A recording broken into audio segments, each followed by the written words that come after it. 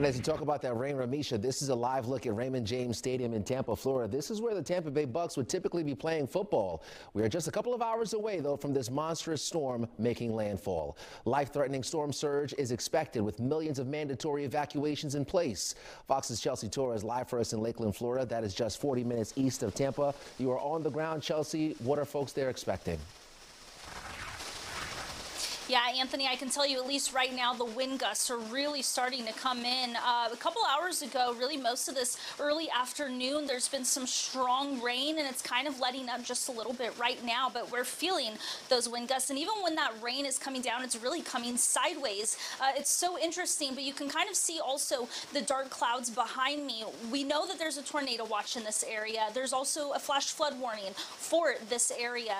And we do know that right now Florida emergency officials are saying that this is going to be a catastrophic storm with a lot of damage. As of right now, just here in Lakeland, there is not a mandatory evacuation, but officials have asked people to stay off the roads as of noon today. Not only that, but people living in mobile homes and areas that are prone to flooding have also been asked to find shelter. Just in the Lakeland area, there are nearly 20 shelters. Throughout the entire state, there's close to 150 shelters with tens of thousands of people waiting out Milton. Lakeland is on one of the major corridors from the Tampa area. One woman from Clearwater Beach drove through Lakeland this morning. She prepped her home and says she planned on staying there before a friend offered a place to stay.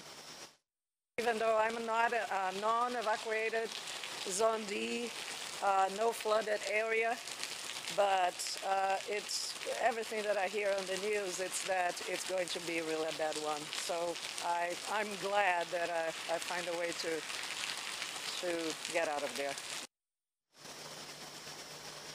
And there are already plans for Florida after Milton passes through. Florida's governor says that there's about 50,000 linemen just waiting until Milton passes through the entire state. Not only that, but FEMA has said they have thousands of workers on the ground that have already been here helping with Helene recovery. And there's thousands more for search and rescue on standby. In Lakeland, Florida, Chelsea Torres, Fox 26 News.